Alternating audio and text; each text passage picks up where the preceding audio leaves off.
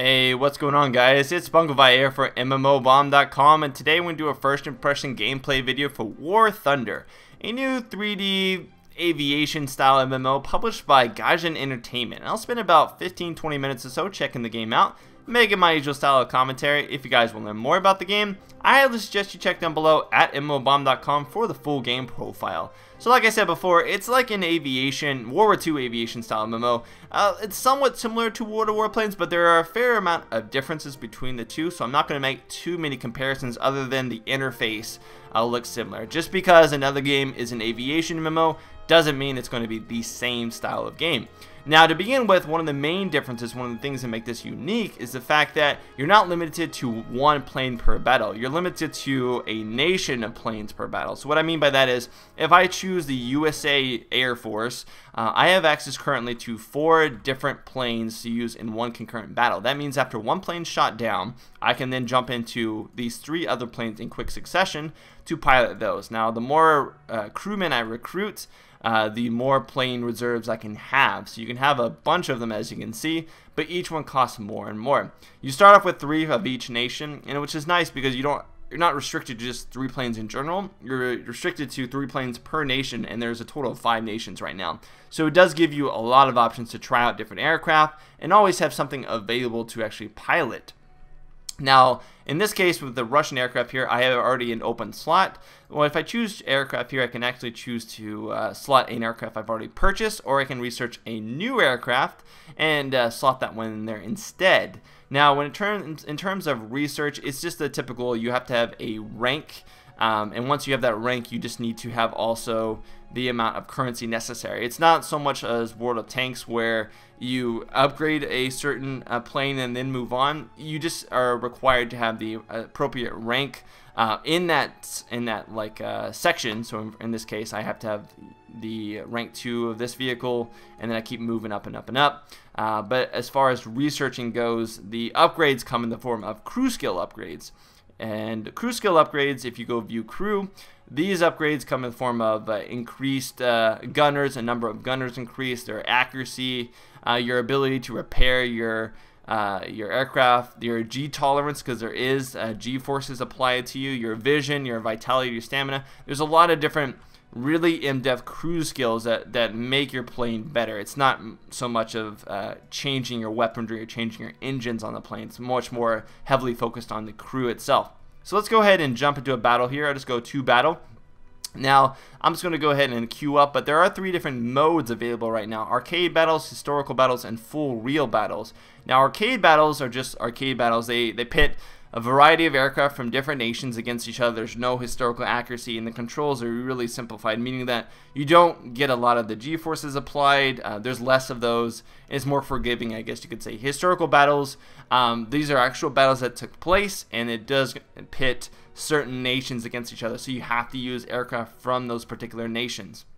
And then full real battles are completely realistic battles with realistic G-forces, realistic physics, etc. like that. Arcade battles does implement a lot of that, but is much more forgiving, and it really comes into play with the control aspect of the game. You aren't just limited to keyboard and mouse. You of course also have joystick, but there's a variety of controls for each type. So for keyboard and mouse, you can have much more realistic control over your pitch, your rudder, etc.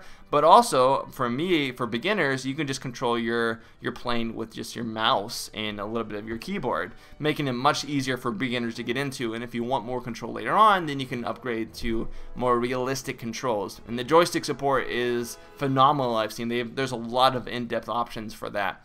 So as you can see, here is the typical mission: destroy enemy ground targets in the airfield. Each side has an airfield at its disposal to repair aircraft at. If you land on there, you can actually repair. Now, what's really cool about this game is the fact that every mode, as you can see, every match isn't just, hey, kill the enemy players, the last one to kill them wins. In this case, you also can kill the airfield, but I've also seen additionally objective modes where you can kill the ground units. There are like anti-aircraft and tanks on the ground, and if you shoot those down and get down to 0, you've essentially wiped out the enemy force without having to kill all the enemy players. So I think that's really cool. As you can see in the bottom left, you'll see those amounts. There's 69 versus 69, and those change depending on which server you're on. or sorry, map type rather. So those change per map. Each map has like a different mode. You can kind of see them off in the distance, those little red dots there. Those are the stationary NPC targets. Now, the game does have a future roadmap. It's currently just in beta, in what's called an open global beta. And eventually they want players to be able to control, additional players to control those ground APC vehicles, so that players can actually shoot at aircraft themselves, and it's much more of a open, coherent, there we go, battle, rather than just simply, I mean, as you can see, the anti-aircraft right there shot down a player just simply by targeting him. So it's certainly not just like field dressing, window dressing. There's a lot of tacticalness to it. You can't just fly right into the anti-air. You're gonna get shot down quite easily.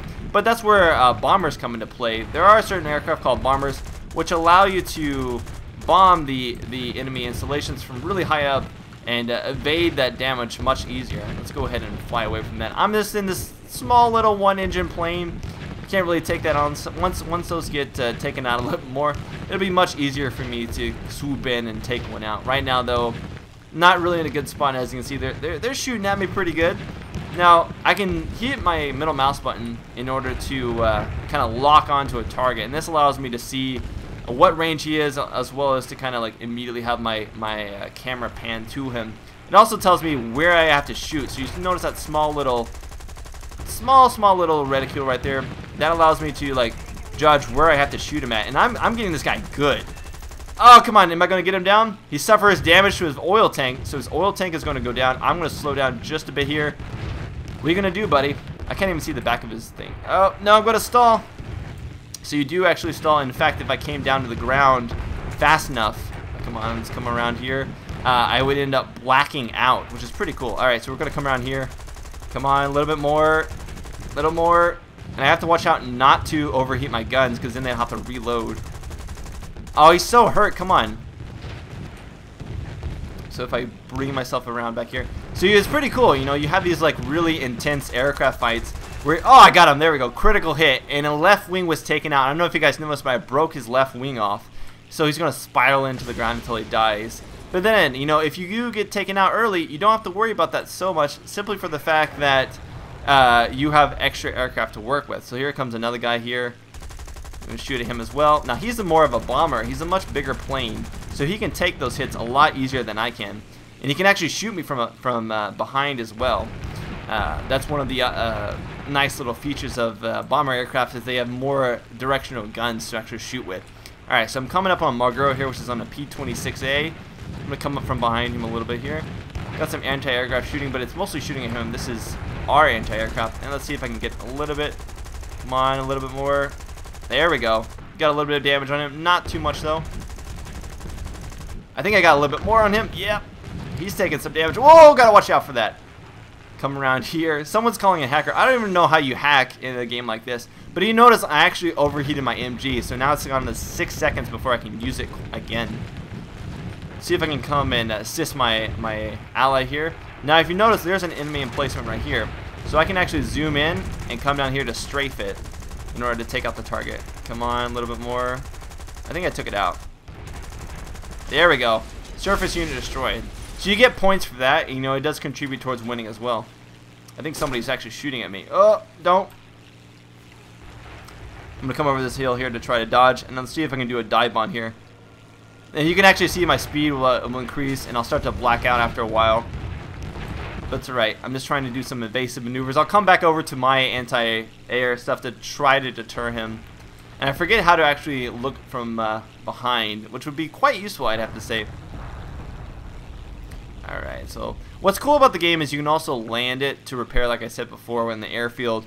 And you have to actually deploy, if you have a vehicle or if you have an aircraft that requires you to deploy your landing gear, you actually have to do that in order to make sure you can land properly. And I'm a pretty terrible lander, so I'm not going to try right now.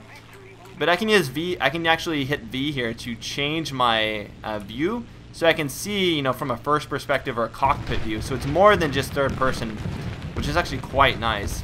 Some anti-aircraft gun is shooting at me. I think it's here on the ground. Can I get to it? I'm going to come around for you. There it is. Alright, so let's see if we can just evade those shots here. And then do some strafing. We'll do some strafing. Come on. I feel like a real pilot. There we go. Let's pull up, pull up.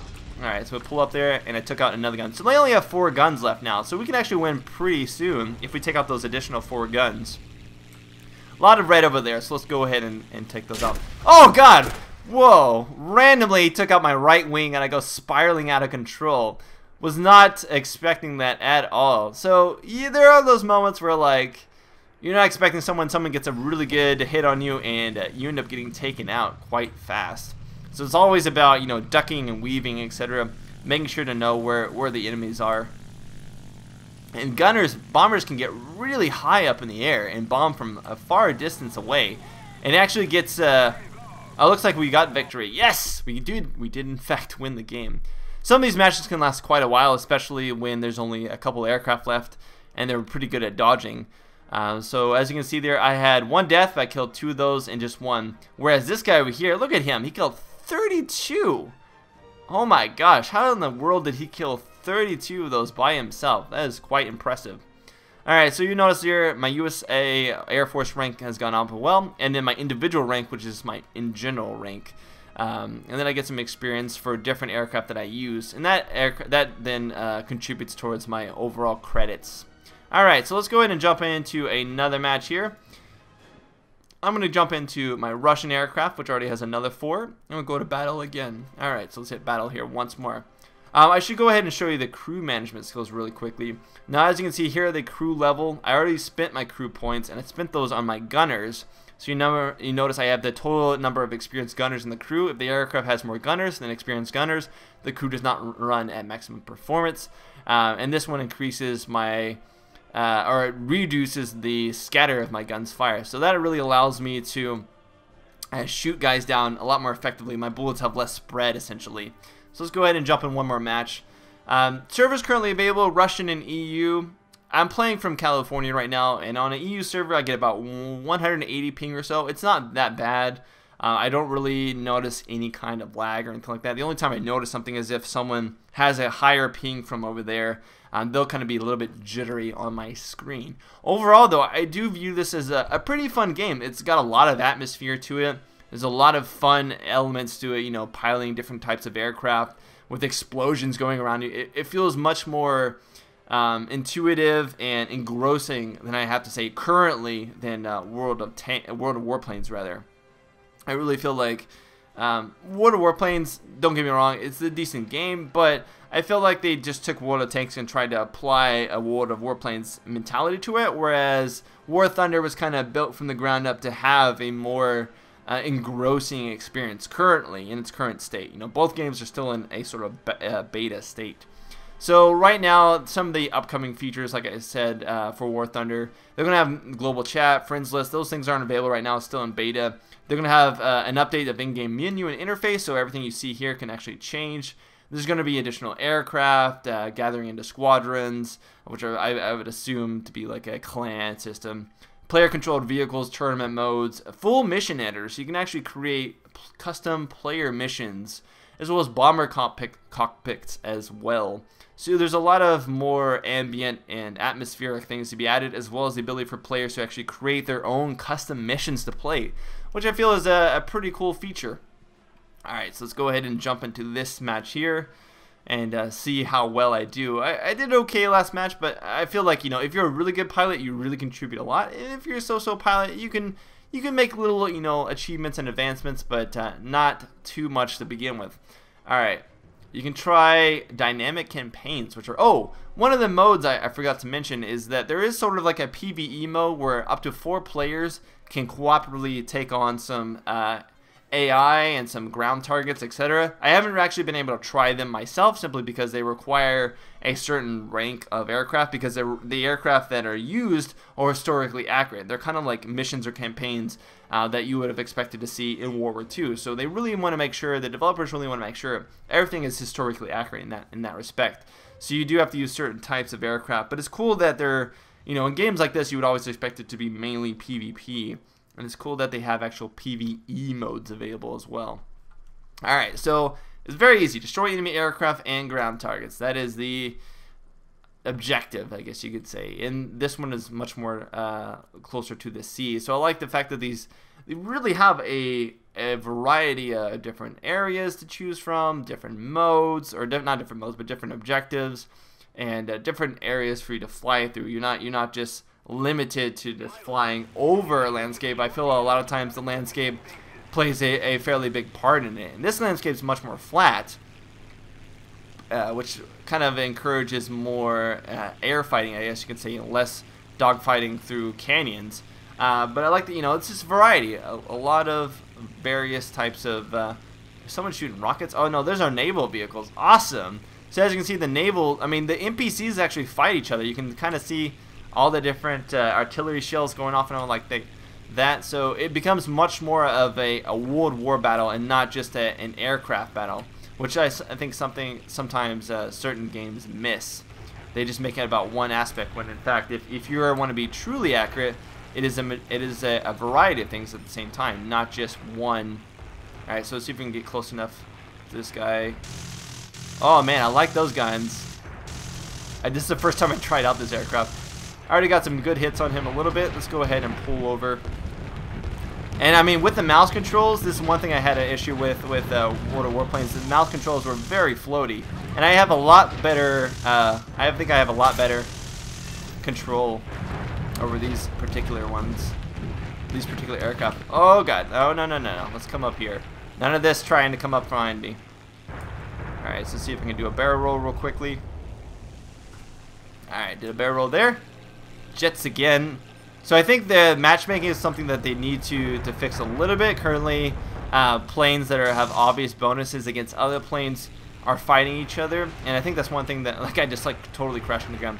I think that's one thing that they mentioned that they were fixing in the update. I don't know what that was. All right, let's come over here. There's somebody shooting at our navals. Oh no, looks like they're gonna get taken down. I'm going ahead and pitch myself up here. I think someone was behind me, but it's okay. I'm gonna go ahead and do a turnaround, try to find some more guys. And as you can see there, if you notice when they kind of dimmed a little bit, you couldn't see as well. That was because of the G-forces that I was using. Oh god, did I get shot down? What happened? Who shot me? I was shot down just randomly by him. So I don't know if that was somewhat because of the fact that I am on a EU ping and I couldn't see the damage getting hit until it was too late, or the fact that he just killed my pilot outright. But he did take me out quite effectively very quickly, which is unfortunate. But man, doesn't that look so awesome? Look, they're just firing on here. They're shooting rockets and everything. Alright, so how are we doing? They're slightly in the lead, not too much though. Let's go ahead and zoom in here to see if I can get closer to this target. I'm down to just 4 machine guns again, unfortunately. Man, look at all that fire coming in. That's so crazy. There's so much of it. Alright, so getting a little closer here. I can start leading my target just a little bit. Alright, so gotta hit him again, Bring out a zoom here. Ah, got him. Critical hit. So I did actually destroy him, which is nice. But I've taken some damage in my main cockpit area. You can see that on the left-hand side. It's a little small. It could be a little bit bigger, but it works, I guess, for all intents and purposes right now. But we got to take out their enemy vehicles. Alright, so I was going to come in here for a strafe run. I'm going to boost up a little bit. I can't boost too much, or else I'll end up taking out my... my engines will end up getting taken out, unfortunately. Oh, they just bombed it, looked like. That was so awesome. I mean, you can see all these explosions. There's one in this. Come on, take it out, take it out. Let's bring up. I crashed into it. I think that's because I was damaged. I couldn't pull up fast enough. But I mean, this is what I'm saying. You know how when you play other games where it's like last man standing. Once you're out, if you make an early mistake, you're out. Like that, you're just out of the game. But I like the fact that in this game, you do have multiple chances to get back in it with different aircraft. And different aircraft can serve different purposes. So you're not always just relegated to using... I mean, look how many fighters are actually shooting at him. Let's see if I can come up from this guy from behind. I'm coming, buddy. I'm coming. Duck and weave, man. Duck and weave. I'm coming. We're going to get him. All right, so I'm coming in from behind here. Closing the distance. You have to be within, like, 0.3. Yeah, there we go. I'm coming. can't really see my reticle too much. Got him a couple more times. Coming up back around here. Yeah, there we go. Aircraft destroyed, and look at him go. He's going down. I like the fact that he just like is on fire right now. That's pretty awesome. And there he goes. Awesome. All right. So I mean, you can be a fairly good shot. You just have to make sure to lead your targets. That's the main thing. Yes, we know. We're here. We're protecting. All right, here. So we got a guy coming in fairly low. Another one too. I'm gonna come and get this guy hopefully soon. Where you going, man? Where you going? Oh no, we hit each other! No, my right wing's going down! Alright, but I think I shot him down too. We hit each other. We shot each other down. Alright, so I'm down to one last aircraft here. I like the fact that we like clipped each other. That's pretty awesome. Alright here. So I can do barrel rolls if I wanted to just by hitting A and D. So you do have control over those systems, and then you can use Q and E to adjust your rudders. Using shift and control allow you to pitch up and pitch down, so if you need to go up in the air really fast. But with mouse controls, you don't have to worry about that too much. It kind of automatically does that for you. But you can add additional control to that just by hitting those respective buttons. Let's go ahead and go to V. It can be pretty difficult to like aim with that because there's the things in the way. But let's see if we can come around here and get a kill like this. I mean, this is like pretty intense. Come on. Use my slow down my speed just a little bit to get behind. Yeah, I got a couple hits. He's breaking off maybe. Nope. It's pretty hard to do it from that perspective for too long. You get kind of like seasick, nausea, not seasick, but nauseous rather. All right, so wait for my gun to cool down just a bit. Come on, a little more. He's got to be hurt. Come on. He's so low. I'm coming, buddy. I'm helping you out. Come on, a little bit more. A little bit more hits. No, we got him. How did you live so long? I keep hitting you so many times. So some of these vehicles. Ah, there we go. Finally got him. No, he's just hurt. He's not. Okay, now he's down. There we go. So I did take him out, but he took out my friend, the guy, unfortunately, at the same time. Alright, let's see if we can get this guy too. Oh, yeah. Look at me. Fighter rescue. Oh, man, we clipped each other. Oh, man. That was hilarious. Did he live? I think he lives. No, he died. We, like, slammed right into each other. But alrighty, guys. That's it. I have no more aircraft. At this point, I can just simply look at other ones. There's one of the bombers I was talking about. It's quite large. And those are really effective, as you can see. They're really high up. They're effective at bombing large installations at the same time. You can see him. He's dropping like 3 or 4 bombs at a time. But we're still winning just slightly. But we'll go ahead and conclude the game here for now. If you guys want to know more about War Thunder, I highly suggest you check down below. Panther, look at that. Crazy looking. I highly suggest you check down below at MMOBomb.com for the full game profile. This has been Spunkify, and I'll see you guys in the next first look here on MMOBomb. Spunkify out. Later, guys.